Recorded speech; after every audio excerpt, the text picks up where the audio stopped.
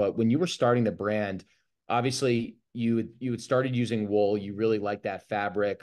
Were there any non-negotiables that you had from a manufacturing perspective that you wanted to make sure, like from a principle standpoint, you adhered to with the wool shirt? Yeah, yeah, and just a note on that, I think we in with Industrial Revolution, like, yeah, things start off like better, right? They start off like, oh, now we can make this for way cheaper. But then like the person that makes quality shoes, like he loses his job, but we can buy these shoes that are just somewhat not as good. But for like, a tenth the price. But then as that scales, it basically like the quality goes down tenfold, a hundredfold, and then it just gets shipped out to like the cheapest global competitor. And it's not only like not an ethical system, it's just not a sustainable system, right? Like, because it creates like an entire world what we don't even see. We don't see their waste, we don't see them as people, how they're living their lives. And it basically is just like for the cheapest price possible. And then it tricks us thinking that, you can buy a pillow for $5 at Walmart, right? And you think like, oh, a pillow's a pillow, but it's not like material wise, everything. So yeah, and then to answer your second question, yeah, so we started off and we were just looking into at first we were just looking at getting the pillow manufactured. And so we contacted all these like organic bedding companies and we're reaching out to them and even in organic bedding, we just found that it's just not the standard that we want.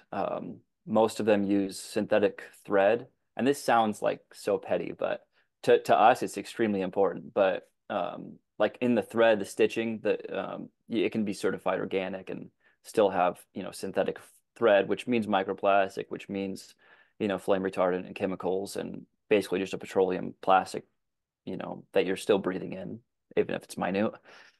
And then we just found like, yeah, when you scale things to like a big level, it's hard not to, I guess, conform to the bedding world, right? So there's just a lot of plastic components and stuff that we didn't want. And then it was also like really big order minimums, and we were just like, we're a really small company, so we just thought, okay, we'll start it ourselves. And we really wanted to source American fabric, which was out of everything, it was the hardest thing to do. Um, Finding American woven fabric is really difficult, especially post-COVID. A lot of the mills have shut down. It's just really sad what's happened to this country.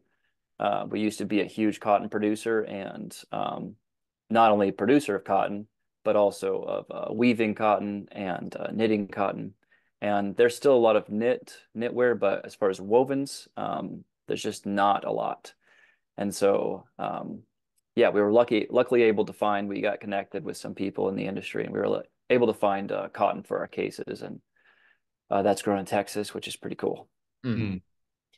Yeah, the I think ability to actually create a product fully made in America is so admirable, and there's a few brands who are doing it so well, like Sisu Sauna. They are using American redwood and actually using Amish labor in Ohio to create this amazing sauna.